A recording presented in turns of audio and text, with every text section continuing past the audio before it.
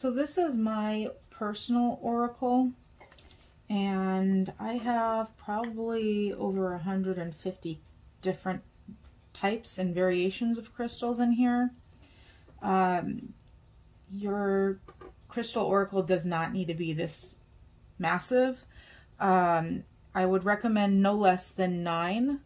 Probably 9 to 24 is a good happy medium to start with, and then you can grow your oracle if you wish. And not all of the crystals in this tray I actually use for my oracle. Some of these smaller and larger pieces in the back I kind of just have in there, so I have one of a whole lot of different kinds of crystals. It's really these more tumbled smaller crystals. I don't really use this one at all, and typically I draw a crystal daily. You can do it either weekly or daily or monthly even if you want. I just do it daily to kind of get a feel of what I need for that day.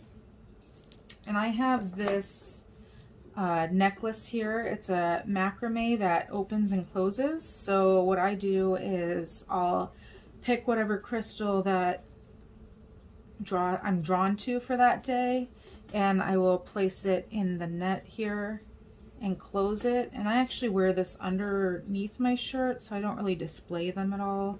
This is kind of like my personal crystal for the day. I usually also wear crystal jewelry as well. The larger pieces I might stick in my bra because they won't necessarily fit in this. But that's what I do.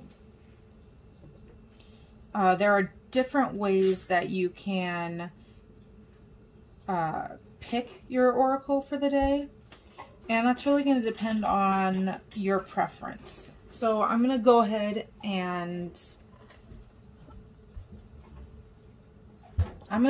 place this off to the side because I'm going to kind of demonstrate with a smaller oracle. This is just a small set that I put together.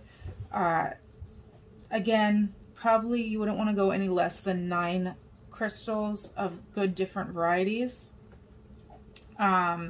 This one I have some rhodonite, I have a howlite, red jasper, a jade, rose quartz, amazonite, a amethyst, green aventurine.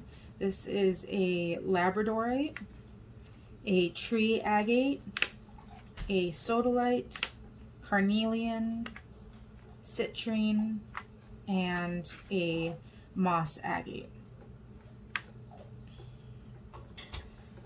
So like I said, there's a few different ways that you can go about picking your oracle for the day. The first way to do it would be to have some sort of bag that you can't see into. And you would place your crystals into the bag. And you can either shake it up like this or just kind of like shuffle them around in the bag like this. And then obviously, whoops, carnelian wants to be my crystal today. You would just reach into the bag without looking, feel around until you feel like you've got the right crystal and pull it out. Hey, look at that. That obviously is going to be my crystal for today. I haven't picked one yet today, so carnelian apparently wants to be with me today. Some other ways that you can choose your oracle crystal would be to have them in a display, kind of like how I do. This is how I would do it.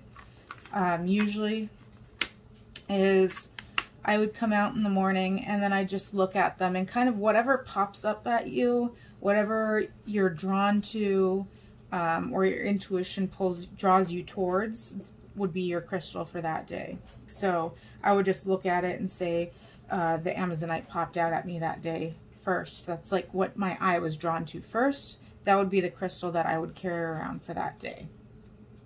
So that's another way you can choose your oracle, is just by following your intuition and whatever you're first drawn to.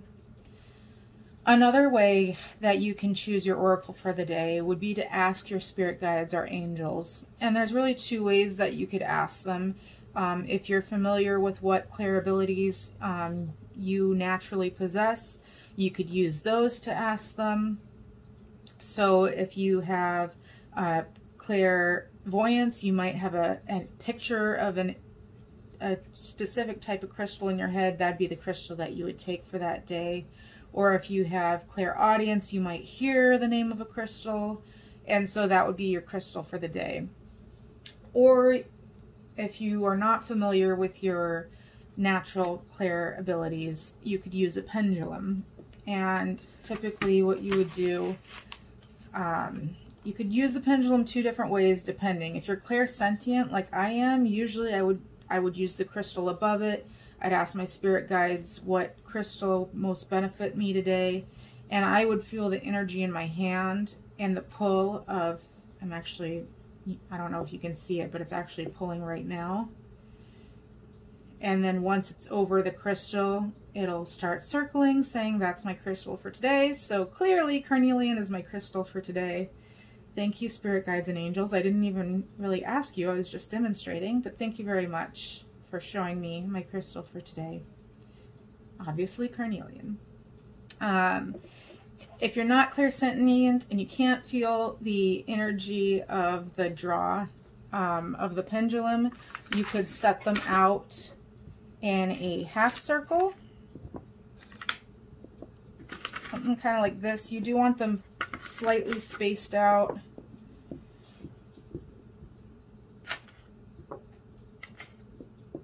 And then you would hold your pendulum in the center and ask it to swing towards your crystal of the day. You can tell it's swinging directly at the carnelian. So to confirm that, you would go over, and whatever your yes is, it would say yes. That's another way that you can use your pendulum to ask your spirit guides and angels to determine what crystal is best for you that day. So those would be the ways that you would go about picking your oracle crystal for today. Apparently carnelian for me, so I will be holding on to this for today. Now, once you've decided what your crystal is for the day, whatever your oracle is for the day, then of course you want to decipher what exactly that means for you. So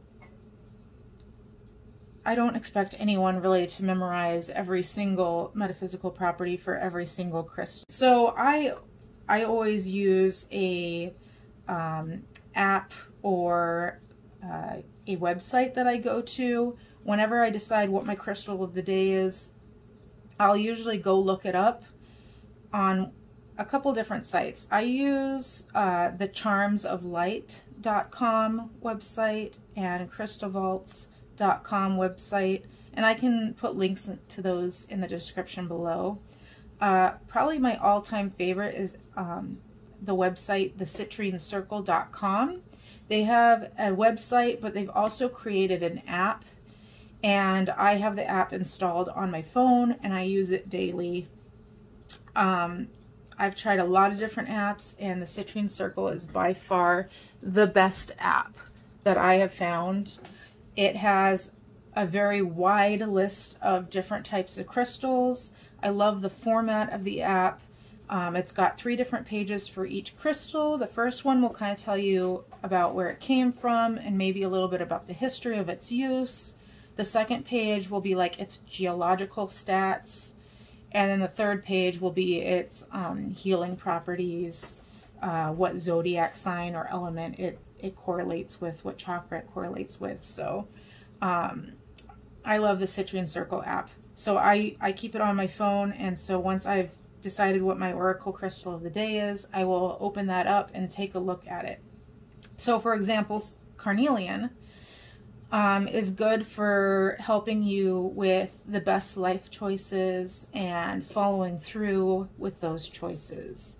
It's also great for creativity, specifically live performances, so like acting, dancing, singing, stuff like that, but also just creativity in general, which is perfect for a crystal craft witch.